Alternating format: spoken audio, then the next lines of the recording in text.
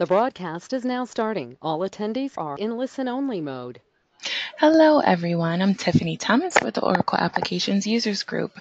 Welcome, everyone, to OEG's Collaborate 19 preview session. Today's e-learning session is titled Let the Excitement Continue, Meet the New and Modern 12.2 EBS. OEG will host over 500 sessions on topics pertinent to the Oracle applications of today and tomorrow, such as this one at Collaborate on April 7th through 11th at the Henry B. Gonzalez Convention Center in San Antonio, Texas. 1 week is all you need. To claim the lowest available rates, please register today by going to collaborate.oeg.org. Before we get started, I would like to go over a couple housekeeping items. We will be on mute throughout the presentation. If you would like to ask a question, please type it into the question box in your control panel at any time. Once the presentation has concluded, I'll read back the question so the presenter can respond. We are recording this session and it will be available on the OEG website later today. I would like to introduce your presenter, Bill Dunham, Principal at OATC Inc. Take it away, Bill. Thank you, Tiffany. Thank you, everyone, for joining today. Our session is going to be quick. We're going to actually cover probably about 90 slides in about 15 minutes. And what I've done is actually scaled those 90 down to, let's say, about 40. So I'm going to, without further ado, I'm going to get started here. So the title of this is Let the Excitement Begin, Meet the New and Modern EBS UI. The focus is going to be around the user interface, improve it. And let me just keep moving here, okay? All right, so this is the abstract. Hopefully you all had a chance to review this. I am not gonna read this verbatim. A lot of the slides in this presentation have come from an Oracle presentation that was at Open World. I've actually, I'll say, added to those and changed them and improved them, if you will. A little bit about OATC. We've been doing this stuff for a long time. Many of you know us from our presentations at the Collaborate sessions over the years. The sessions that we're going to be doing at Collaborate 19, we are going to be very busy while we are there. These are our sessions throughout the week. The agenda, we're going to talk about some new features, kind of the roadmap. We'll point this out. Some of you may or may not be aware of the timeline. Hopefully you are aware. We'll talk about some of the OAF new features, the Alta UI, and then basically features improvements. And then talk a little bit about personalization changes, which is a very good change for end users or power users that do personalization. And then we'll kind of wrap up. So this will be going fairly quickly. Some new things. This is the roadmap many of you hopefully have seen, and this is kind of where Oracle is saying how far they can see out. So EBS is here to stay. It's going to be around for a number of years to to 2030 and beyond. This is again as far as Oracle wants to look at this time. As far as one of the interesting points of this whole presentation, Oracle presented this slide, and I've kind of highlighted the first section of it where it talks about OA framework is the primary technology stack for EBS applications. You'll notice, and some of you may have seen, over the last few years, we're getting more and more transition from the old professional forms to the framework forms. And this is well pointed out here by making this statement on this slide, okay? We'll talk a little bit about the Alta UI, the simplified login page. It's something important. Home page, global headers, some of the just simplified things that make your life easier when using and logging into Oracle and Oracle applications and using icons and things like that. We'll talk a little bit about the rich components and features of menuing and tables and pop-up and attachments, the touch gestures, and then some new other improvements called the info tile, which is the numbers on your kind of like a dashboard. We'll talk a little bit about flex fields and then OAF table integration, okay?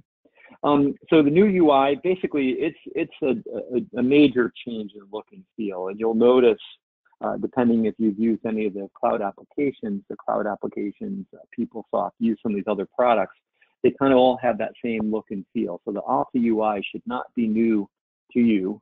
It very well could be if you're on an older release of the application.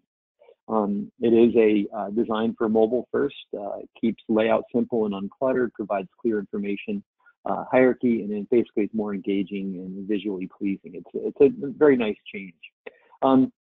This is the simplified login page. This login page is new as of 12.2.5. The OA login page that we have currently in 12.1.3 basically is replaced by this. And on this, you cannot do any personalizations on this form. This form has to be customized, and that is per an Oracle support note. Okay, so if anybody has interest in customizing, they can certainly do that. Just some simplified things that you know, kind of make things look nice and easy to get to. What we have here are these touch-friendly icons. This is all coming through a profile or preference change that can be set individually. So you will have the ability to have these icons on your desktops for favorites, or tablet for favorites.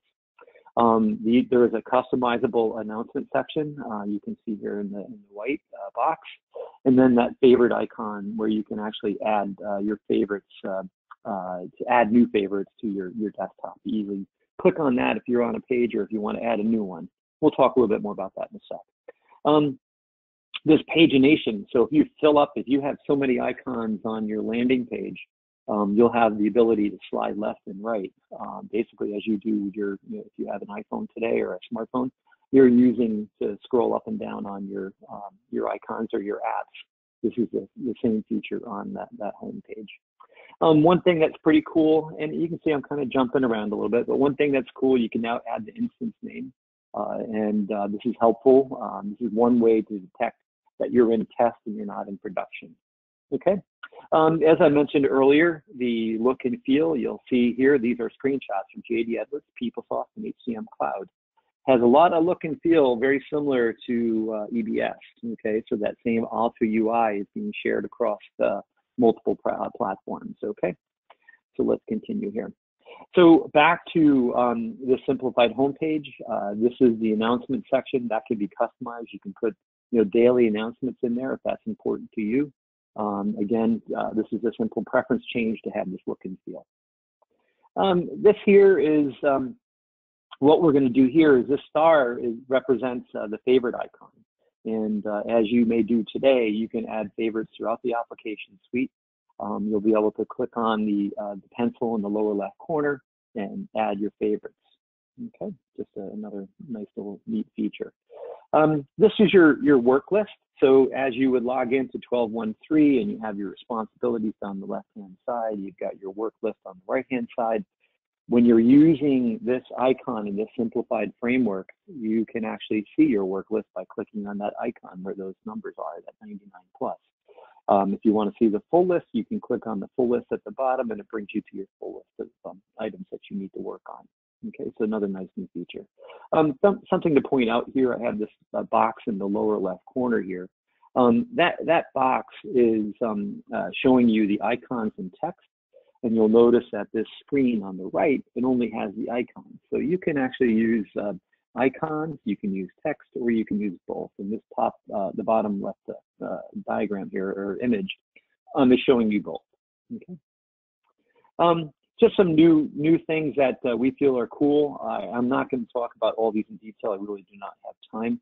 For the top level menu, you have the springboard menu, which will show you tables. So in your framework form, the ability to detach, refresh, your column reordering, resizing. This is all within this new UI. H grid components, the pop-up support, which is very cool and nice. The addition of flex fields, that's something that's new to us as well. And then we'll talk a little bit about the attachments as well. So I'm going to keep rolling here. So this is your springboard menu. You'll see at the top your colorful icons, which is very cool. Here, if I can continue, you just turn those on and off. So you can do icons and links, or you can just do icons. It's up to you. These replace those little tabs that you may see today. Okay. Table enhancements. We talked a little bit about these. You'll have the ability to click on the first arrow there on the left. That will actually detach the visual that you're seeing there on the screen and bring it forward to you in its own little window, showing you more information on that screen. You'll have the ability to do a refresh, very, very nice, a refresh or requery.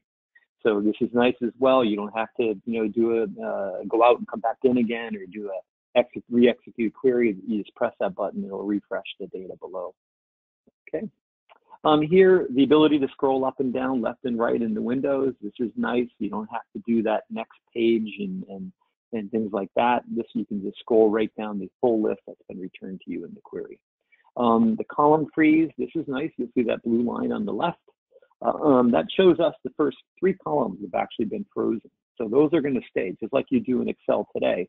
Those first few columns would actually remain, so you can scroll left and right and look at other relative data for that row you happen to be looking at. Okay, so very nice feature. Excuse me. This is the confirmation dialog in 12.1.3. That confirmation dialog is on the bottom of the screen. It's nice, but this is even better. It actually prompts you and shows you that as a pop-up on the screen where you're at. It doesn't. You don't have to scroll down to see it. It pops it up right in front of you. Okay.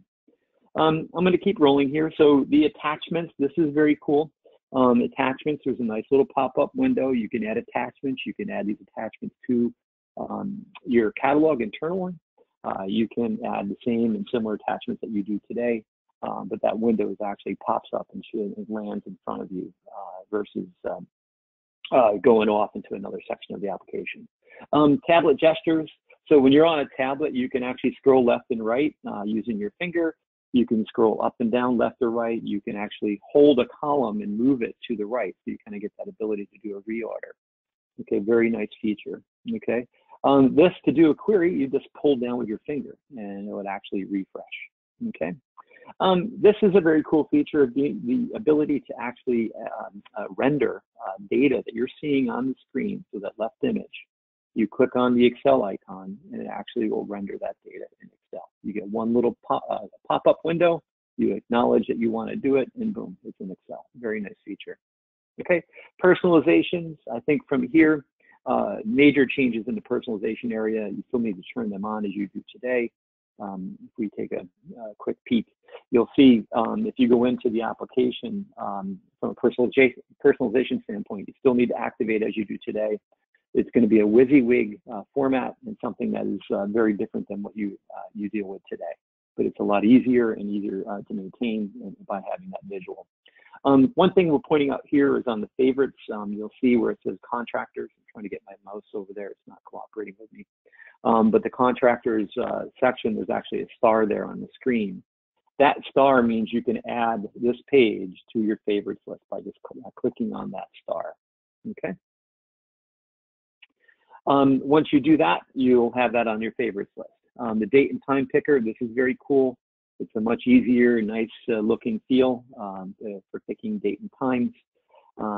The theme editor, this is very helpful. So you can add the instance name, and then also you can actually do things to set up your themes. So using Functional Administrator, you navigate to themes, and you can go in and change the color scheme of your instance. So if you wanted to change your color scheme of your non-production, you wanted to have bright green for devs, and you wanted to have red for tests, you could do that. Very nicely done. And it is a setting that is systemic. It's you make this change, it's set for everybody. It's not individual. Okay. I know I've gone kind of quick, and I do want to make sure that I do reference the presentations where I pulled some of this information from. And you'll see at the bottom I have client projects noted. We've been working with 12.2.8 now since its release, and UI improvements that Oracle has provided are fantastic. It's being well received by many users, and we're excited to where EBS is heading and these new framework changes, and it's an improvement that has been lagging for a number of years, and it's probably one of the best improvements that Oracle has made for the EBS UI in a number of years. Okay, Tiffany, I'm going to open it up to questions. I think we only have maybe a couple of minutes left. Absolutely. Thank you so much, Bill. So if you have any questions, please type those questions in the chat box or the question box, which is located at the bottom of the control panel. And while we're waiting for questions to come in, Bill, can you give us some insight into how has it been for you in past Collaborates, just attending as an attendee and as a presenter? It's been a lot of fun. I've been involved with the OEG Collaborate session or Collaborate events for a number of years. It's certainly probably the only place where you can have that connectivity to like-minded individuals that are, looking for answers or solutions to, their, day-to-day EBS problems. Open World does not do that. OEUG, Collaborate 19, or Collaborate events are the place to be for Oracle Apps, EBS users, and then cloud users for that matter. I mean, we have a lot of great sessions and encourage people to attend. Thank you so much, Bill. Early bird registration is quickly approaching, so we highly encourage you to visit the collaborate.org site to take advantage of that. And also, if you want to learn more about this topic, we highly encourage that you visit the apps.attendcollaborate.com and search Bill's session, which is session 10804. And you'll be able to add this session to your agenda. This concludes another great e-learning session. I hope everyone enjoys the rest of their day. Thanks again, Bill. Yeah, thank you. Take care now. Yeah. Yeah, bye.